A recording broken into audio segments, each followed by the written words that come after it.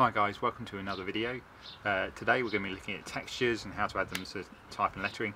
The reason why we're outside is because we're going to be doing some analog textures using our phone, take a picture, and then we're going to put it onto the computer, and I'll show you how to turn that into something you can use. So today I'm going to be using these concrete slabs. So grab your phone, find an area that hasn't got too many light and dark patches, quite an even area, make sure it's in focus, take a photo, and by the time we get back into the studio that'll be on the computer if you've got iCloud or Google Photos. Open it up in Photoshop and then I'll go through the rest on the computer. So we've opened up our photo we took earlier in Photoshop, and the first thing we want to do is turn it black and white. So you go to Image, Mode, Grayscale. Then we want to bring up the levels, because we don't want it to be grey, we want it to be as close to just plain black and white as we can. So Image, adjust levels, or Command L. I'm going to bring up the right and left sliders, and this is where you decide how much of the texture you want showing through. So we want to bring all these sliders as close together as we can. As you can see, you've got quite a dense texture there, but if we bring the lighter areas up, it's much lighter. So I think I'm happy with that. Once done, press OK. So now I'm going to show you how to remove the white background. I've done it in other videos, but I've done it a different way. I'm going to show you a different way this time. And way that you can also, if you record what you're doing as you're doing it, you can turn it into an action, so then all you have to do is press play once and it will do it for you. So okay, so what we're going to do is we are going to select all, Command A, or select all.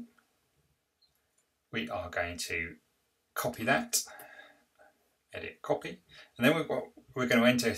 We're going to delete what we've got there.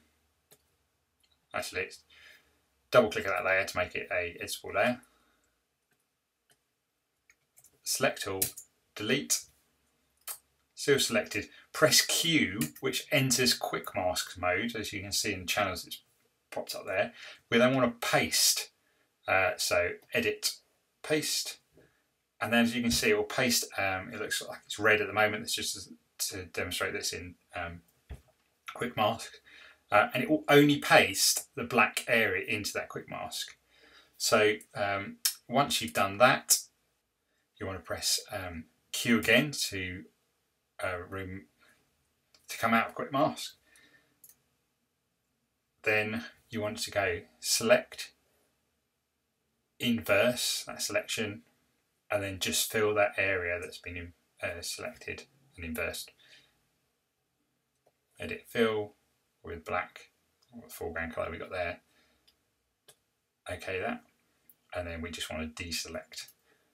Select, deselect, or Command D, and there's our texture. So if I was to add, black and white at the moment, add a colour behind there, you'll see that we can change it with the colour because the white has disappeared now. So now to show you how I apply that to my type and lettering.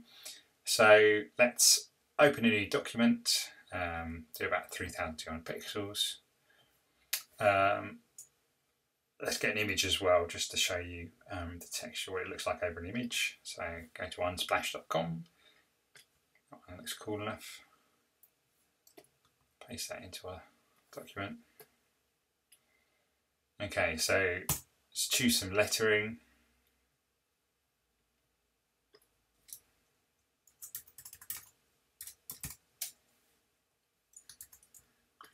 Resize that. Okay,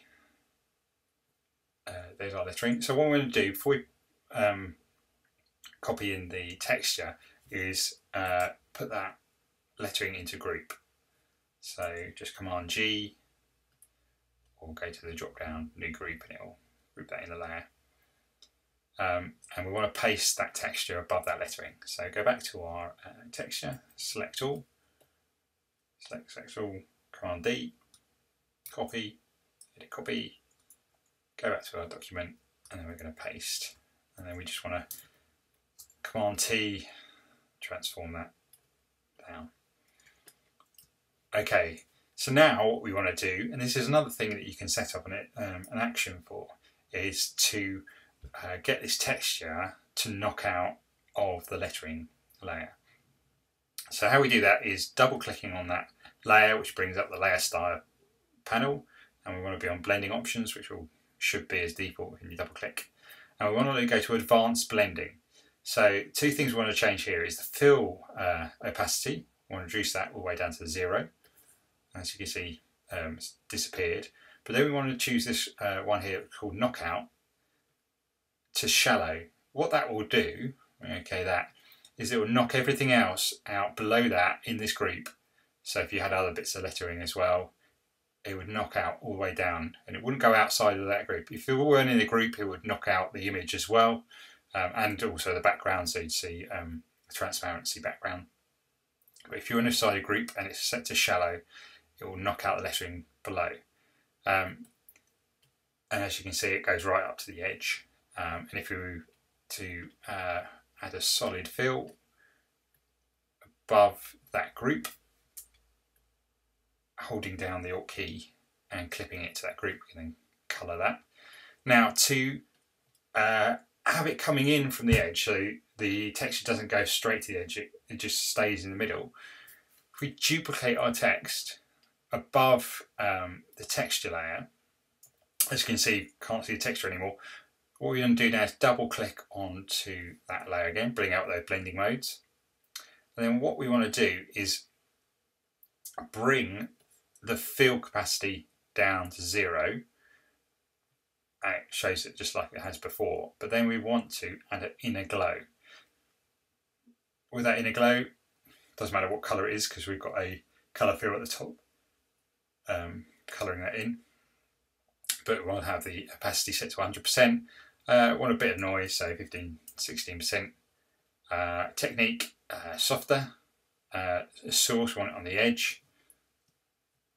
And then the choke, about 60%. This all depends on how thick your text is and how big your text is. Size about 40, but you can adjust this. You know, you just want a thin line around your text, bring it in from the side, or you want a more. And then you want the contour to be just straight from the bottom left hand corner to the top right. Range 100, jitter 0. And as you can see, it shows a bit of texture around the bigger areas and not on the thinner areas. And there we go. That's a simple look into my process of how I use textures within my work. So you can, use all types of things you can take a photo of, or even if you just a bit of paper down on the floor and got a pencil or a crayon and rubbed over it, you'd get that same sort of effect. And just adds a bit of age to your lettering work. Any questions, leave them in the comment section below and I'll be happy to answer them. Thanks for watching, guys, and I'll see you in the next video.